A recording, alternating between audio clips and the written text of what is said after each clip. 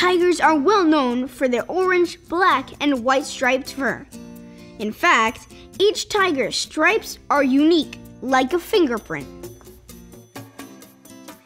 The markings on a tiger's forehead have a close resemblance to the Chinese symbol for king, which has given them a cultural status as king of the jungle. The stripes help camouflage the tigers when they are hunting in the jungle or stalking in tall grass. Their stripes blend in with tree branches and shadows, making it hard for other animals to see them. But did you know that a tiger's skin is also striped?